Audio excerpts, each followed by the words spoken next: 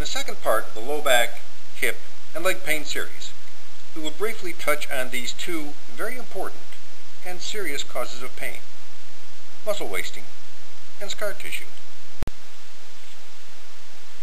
This is a drawing of the spine, and the muscles that attach one bone to another are the multifidus muscles that we mentioned in part 1. What makes these multifidus muscles so important? Well, research has shown us that when a joint in the back is injured or functioning improperly, the multifidus muscles are affected. These muscles can become much smaller and much weaker very quickly. In fact, these muscles can become so much smaller that they appear to waste away. Now let me be clear about this. The muscle doesn't disappear. It just gets so small that it barely functions. The result of muscle wasting is that you feel pain, and it makes your back joints unable to hold a normal position. When this happens, you need to do specific exercises to rebuild these small, wasted muscles. In fact, some of your back pain may linger for years until these wasted muscles are strengthened again. The word that health professionals use to describe scars is fibrosis. As you can see, scar tissue, or fibrosis, can form in any tissue of the body.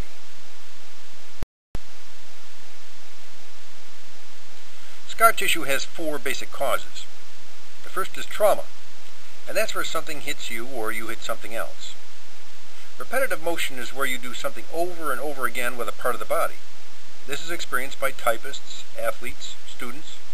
In fact, most of us do something over and over again, and this causes scar tissue to form. The third cause is improper body mechanics. Electricians, plumbers, and auto mechanics commonly suffer from this cause. Sometimes they have to be in awkward positions for long periods of time, and these prolonged and unnatural positions can cause scar tissue to form. And lastly, we form scar tissue as we age. It's just one of the facts of life. Whether the scar is on the surface of the muscle or deep in the muscle, the effect is the same. Scars make muscles shorter, and this creates 2 problems. Short muscles with scars pull harder on joints than normal muscles, and this stops the joint from moving smoothly, which causes you pain and stiffness. If what I said sounds familiar, it's because both trigger points and scar tissue make muscles shorter.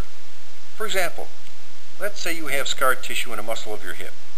As this muscle becomes shorter, it pulls on the hip joint, and this makes the hip move less than it should. In the third part of the low back, hip, and leg series, we will see how this can be a major cause of low back pain. If trigger points, scar tissue, and short muscles were the only cause of your back and hip pain, then a simple massage might correct it. But the story doesn't end here. Click on part 3 of the series and discover 3 very important and very common causes of your pain.